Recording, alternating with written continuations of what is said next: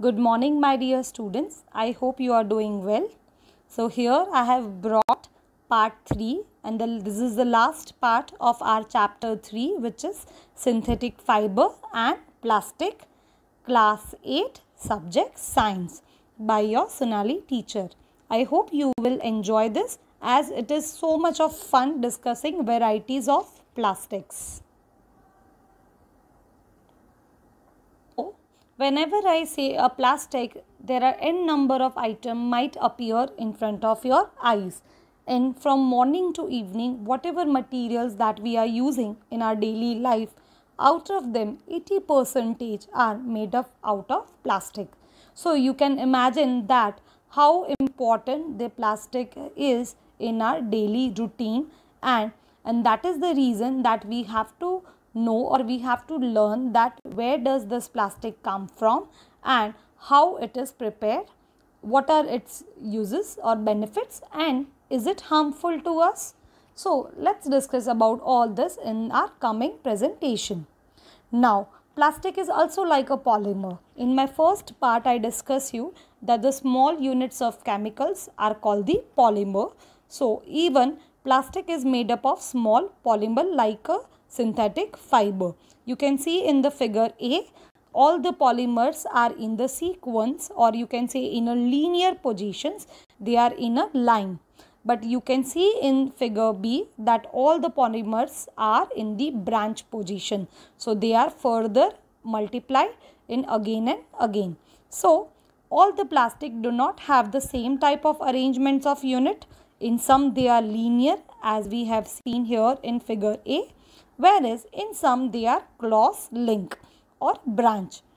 So the plastic articles are available in all possible shape and size because of this property. You can even make a pen, mug, bucket, and even a rooftop out of plastic because of this characteristics that it can be linear or it can be cross-linked. So in examination they can ask the question to you that which are the ways or by what two ways the plastic is available. So you can write the answer that the first, it can be available in the linear form or it is formed in the linear form, and the second, it can be made with the cross-link form or the branch form.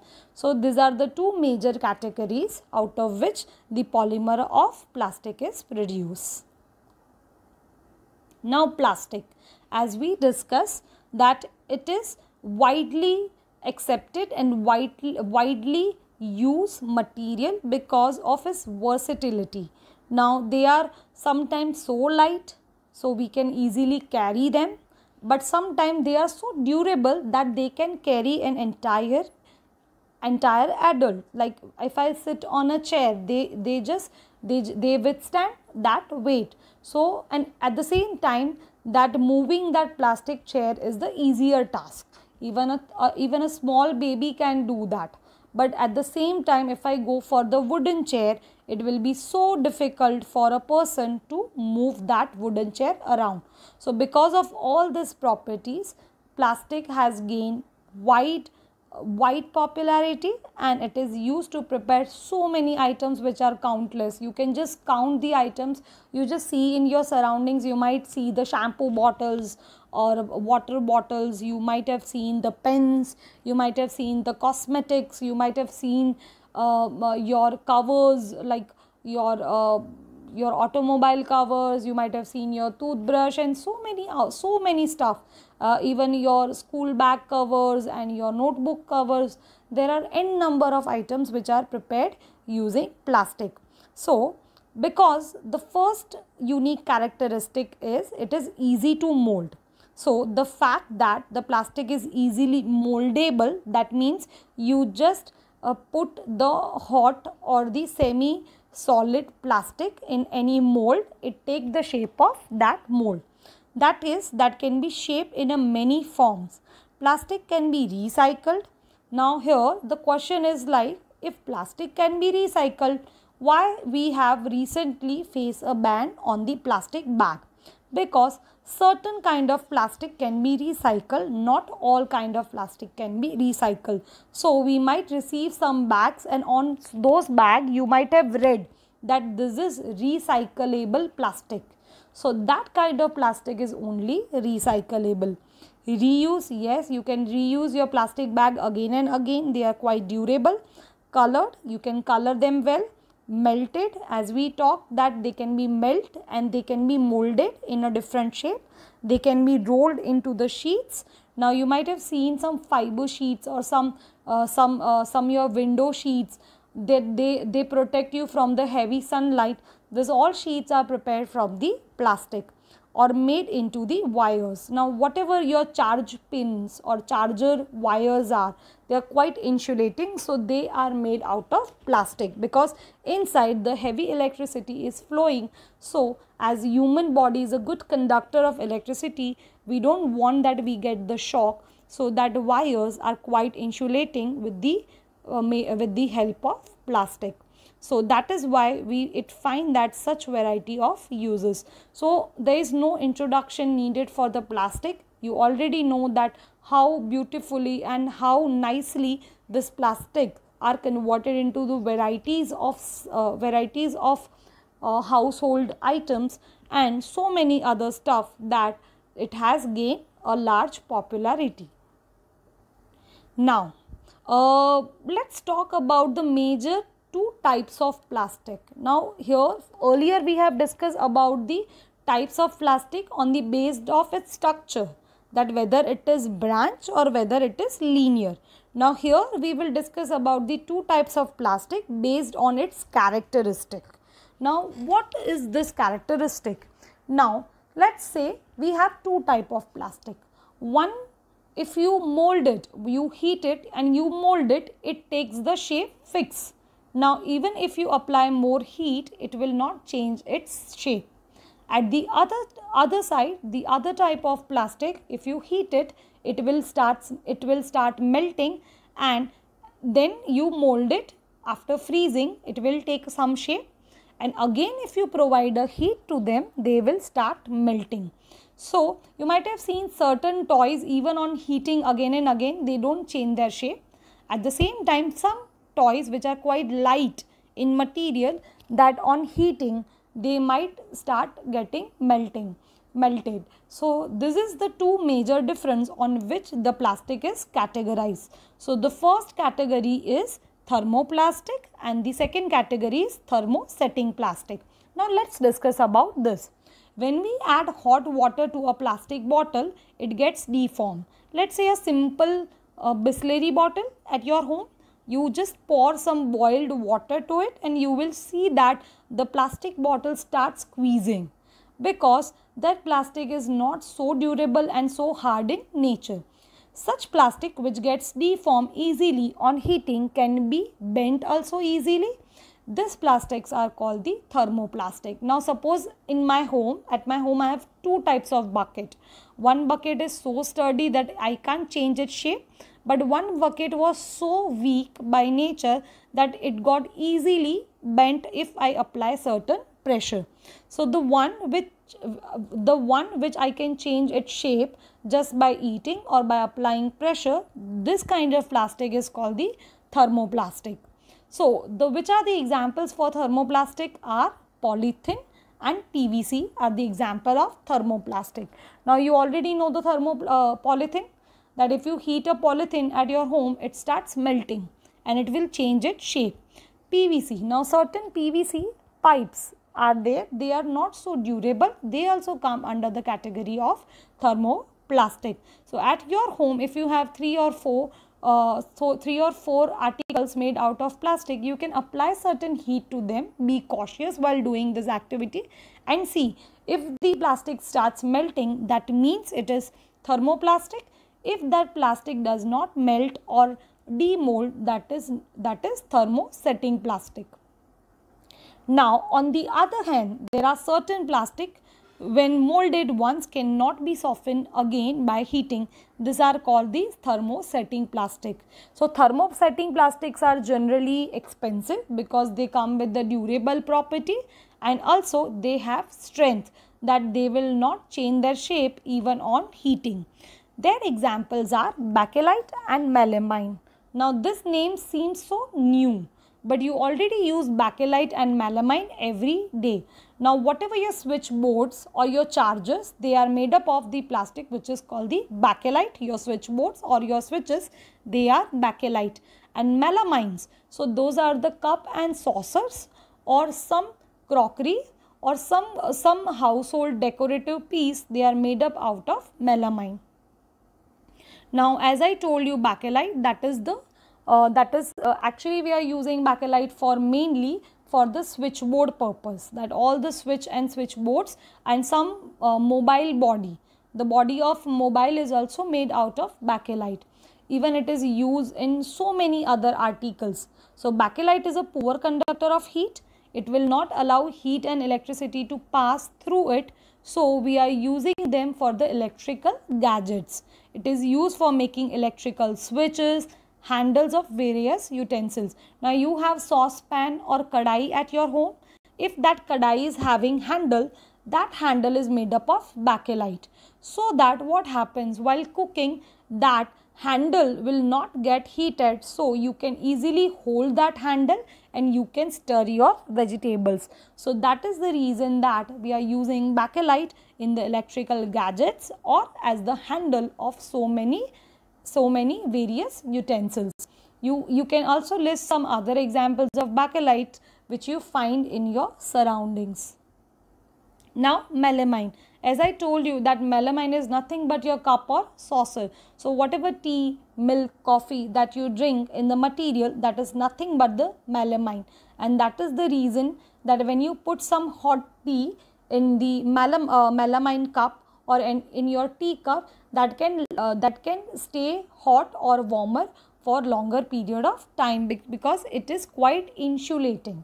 It will not allow heat to pass to the surroundings. So the melamine is a very versatile material. It resists fire and it can tolerate heat better than the other plastic. So we can store or we can serve our hot meal in the melamine crockeries. It is also used for making floor tiles. Now you might have seen some floor tiles which are made out of melamine, kitchenware, and the fabric which resists fire. Now here I am talking about the fabric which is being used by the fire workers or the fire station people, because generally they rescue the people who are stuck in the fire. So their materials or their dress or their dress codes or their jackets are made of the material or the fabric which is nothing but the melamine, because they can be saved from that vigorous heat while doing the rescue task. So whenever now you will see any cup or saucer or you will see any crockery, what you will remember is, you will remember it is a melamine. And whenever you will see any switchboard or any wire, you will remember that nothing but it is the bakelite plastic. Now let's discuss why plastic are so important part of our life and in what other ways it is useful to us. Now being lighter as compared to metal. Now suppose you have a chair of metal and you have a chair made up of plastic. So one which is easy to maintain, because metal can be corroded, it can change a shape, it can change a color, and it needs a polishing. At the same time, the plastic chair is free of maintenance. So if you compare that way, you will always prefer the items which are made up out of plastic over the items which are made out of metals or the wooden. So that is the reason these plastics are used in the car, aircrafts and spacecrafts too. You have seen the Mission Mangal movie. In that you might have seen that a material or of that synthetic fiber, it was made out of synthetic fiber which was woolen, that could self-repair itself. So because of this wide varieties and wide characteristics, we choose again and again plastic over the natural material or even the metals. The list is endless. If we start counting the articles like slippers, furniture, decorative pieces, we will find 1,000 of materials which are made out of plastic because of its unique properties. Now, first property that I want to discuss here, it is non-reactive. Now, this is very important question for exam, that they ask why plastics are popular. State its property. The first property, it is non-reactive. So whenever you go to any labs, you know you have seen the syringes. They are made out of plastic. You have seen those glucose bottle or the water bottles, even those drips, they are made out of plastic because they are non-reactive. They will not react with any other substance present over there. So all the research tool or the lab materials or lab tools, they are made up of plastic. Metals like iron get easily rusted when left in the moisture and air. You know that this process is called the corrosion. So the metal can be easily corroded, but at the same time plastic do not react with the water or the air, so they are not corroded easily. That is why they are used to store various kinds of material, including many chemicals. So acids or base, even stronger acid and stronger base, are stored with the strong plastic container. Second property, plastic is light, at the same time quite strong and durable. Since plastic is very light, you can easily move. I gave you example of chair, the plastic chair, even a small baby can move. At the same time, you see the metal or the wooden chair needs a lot of effort to move. So plastic is very light, at the same time strong, durable, and can be molded into different shapes and size. So it is used for various purposes. You can easily wash that plastic chair, but you cannot wash easily that wooden chair or the metal chair, because if you will wash the metal chair, there is a chances that it starts getting corrosion. Now, it is used for various purposes. Plastics are generally cheaper than the metal. If you go and buy a plastic chair, that will cost you 1000 rupees or so. But if you go and buy a wooden or a metal chair, that will cost you much more than the plastic chair. They are widely used in the industries for the household articles. Yes, so you just see in your furniture, or you just see something, a decorative piece, or you just go to mall, you might find n number of things which are, or the jars or the food process or the food packets, they are made out of plastic, because the second very important characteristic, which is plastic is light, strong and durable. Third, plastics are the poor conductor. You remember we discussed about the bakelite, that why the chargers and the electrical gadgets are made out of bakelite, because they will not allow heat or electricity to pass, as they are the poor conductor of heat and electricity. Even you remember those utensils, handles that we are using whenever your mama is cooking, she prepares food in the kadhai, which handle is quite of bakelite, or some other kind of plastic, especially the pressure cooker one. You see their handles are actually metal, but above that metal they are covered with the bakelite. So while handling them, you don't feel so warm, or you don't get that direct heat. Plastics are the poor conductor of heat and electricity. So that is why electrical wires have plastics covering, and handles of screwdrivers are also made of plastic. As mentioned above, handles of frying pans are also made of plastic. So this is the third, again important property, that they are a poor conductor of heat and electricity. Now, let's discuss how plastic and environment go along. As you already know that certain plastic you cannot recycle, so they come under non-biodegradable criteria, but whereas certain plastic are quite recyclable, so they come under the biodegradable material. So we will always prefer to choose a plastic which is made up of biodegradable material, but we will avoid choosing plastic which is non-biodegradable material, because this non-biodegradable material plastic will not get easily recycled in the nature. So a material which gets decomposed through the natural process, such as the action by the bacteria, is known as biodegradable material. So we will always prefer a plastic which is biodegradable. At the same time, a material which is not easily decomposed by the natural process is termed as non-biodegradable. So we have a wide varieties of plastic available in the market. We will always prefer the plastic which has the sticker of that green symbol which state it is recyclable. Now plastic and environment, you can see here the table that what all kind of waste and how much time they take and the nature of the material. So you can see the highest time is taken by the plastic bag, which is the several years they take to degenerate, and so the nature of the material is non-biodegradable. And you see the peels of vegetables and fruit or the leftover food, they take hardly 1 to 2 weeks for degeneration, so they are quite biodegradable material. At the same time, you can see the other materials like paper, cotton cloth, wood, woolen clothes, tin, aluminium and other metals. You might see that the metal take 100 of years to get degenerate. So they also come in the category of non-biodegradable. So we should always choose our materials wisely, because if we'll throw directly, we should know that how long it will take to biodegrade them or to degrade them. So plastic you will always prefer which is recyclable, because if you will take the plastic which is non-recyclable, that will take millions of years to degenerate, and that may spoil our environment, because this kind of plastic either you throw on the soil or land or in the water, they are going to remain as it is and will affect our ecosystem and the animals who are residing over there.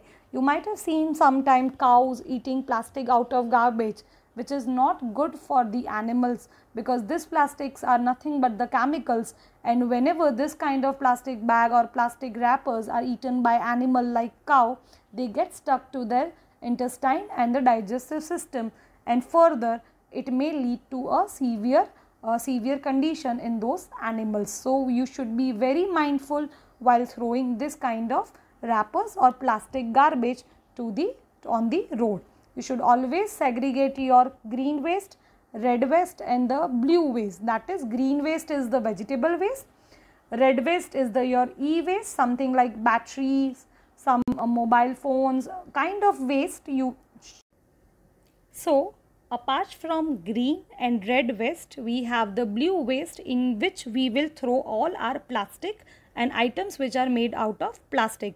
So this way you will segregate the three kinds of waste, which is the green waste, red waste and the blue waste. This will help the government authority to segregate a kind of waste and further recyclement. Now let's talk about the plastic and the environment. Now already we have talked a lot on plastic. There are certain plastic which can be recycled. There are certain plastic which cannot be recycled.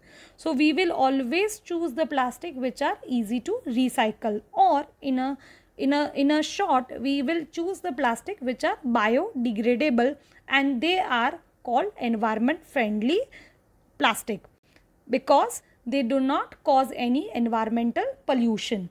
When non-environment friendly plastics are used, on burning them they cause air pollution.